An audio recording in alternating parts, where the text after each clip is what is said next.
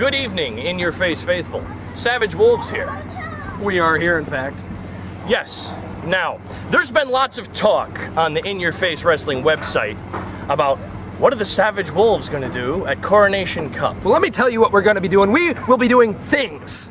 Lots of things. You see, first of all, since we have these tag titles, we don't have to be in the Coronation Cup tournament. No. So, what we're going to be doing is we're laying out a challenge for every other title in the company. Each and every one of them.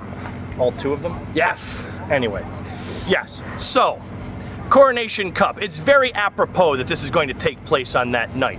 Now, the very first Coronation Cup, 5 years ago. Who won? You're looking at him. The guy. Wolf, CJ Scott. And you know what? You know who I faced for the championship?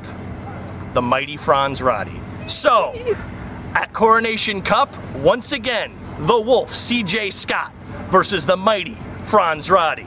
But, what are you gonna do, Damon? Oh, you see, this guy's going to be taking on the new breed champion, Liam McFerrin.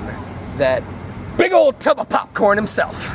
I am going to tear him limb from limb, and in fact, I've reserved a room in the hospital just for him. So, you heard it here first, last, and only. The Savage Wolves versus the two singles champions for the belts. We are walking out with all of the gold, baby. It's gonna be like a golden shower. That's a little creepy. Yeah. Maybe not a golden shower. Yeah.